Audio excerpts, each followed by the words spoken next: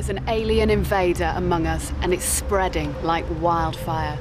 It's destroying local vegetation, invading and then taking over whole habitats.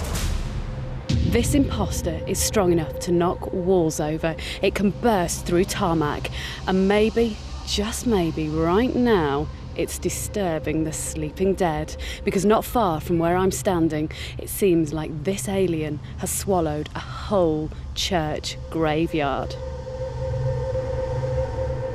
And this is the invader. No, it's not a creature, but a plant called Japanese knotweed, and it's here in Swansea, in Wales. So far, we've only looked at animals and their habitats, but plants have habitats too. Japanese knotweed is an alien plant because it doesn't normally live in this country. It comes from Asia, but was brought to Europe more than 150 years ago. So, where's the graveyard?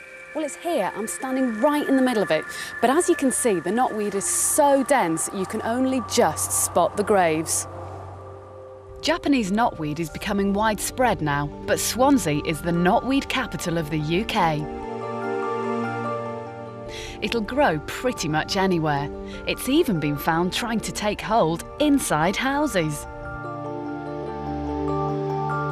What can be done to halt the march of this alien invader?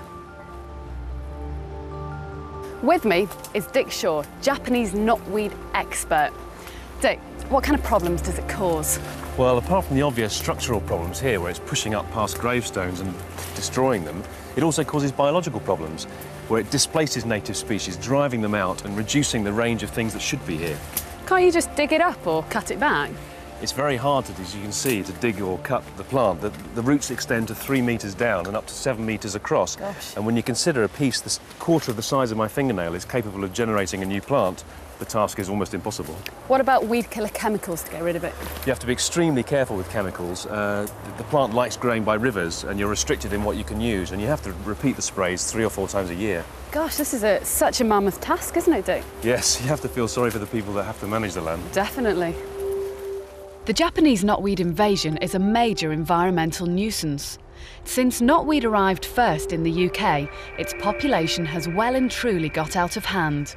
And it can all be traced back to just one mother plant, brought here by someone just to look nice in his garden. This is unbelievable, it's so dense. I think we've taken a wrong turn. Oh, I think we might have actually. Is the knotweed a problem in its native habitat in Japan? No, definitely not. It's just an ordinary member of the plant community. It's not invasive. People actually eat it. It's not just people that eat it. There are dozens of organisms that are also found feeding on the plant. What kind of things? Things like, well, insects, moths and beetles, and also various fungi. Why does it do so well in this country? Well, if you look at the plant here, there's nothing feeding on it. There's no damage, and that's why it has an unfair advantage over its new neighbours. It came in without these natural enemies because it was a desirable plant. And the Victorians didn't want a damaged-looking plant in their gardens. Wherever it takes root, it can take over. What can we do to try and keep it under control? Well, the hope is that if we go back to Japan and find the things that do feed on it, amongst the multitude of organisms that will be there will be some that have evolved to be very specific just to this plant. And our job will be to test it and make sure that they are specific and safe to introduce. OK, Dick, I think we should get out of here so you can make a start now. Which way did we come in?